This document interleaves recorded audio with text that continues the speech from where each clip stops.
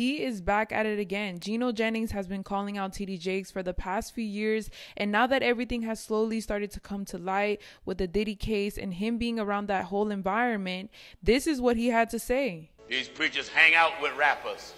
Yes, they do. They showed TD Jakes hanging out with Puff Daddy at his party. My Lord, my Lord. TD Jakes sitting right there at Puff Daddy's party while pole dancers are jumping up and down, twerking, and Bishop sitting there. My Lord. Now, obviously, TD Jakes wasn't too happy about this, so he ended up sending Jennings a warning email stating that if he kept on instigating, he was going to ban him and get him off his broadcast. And instead of doing that, He told me he's at par with my preaching.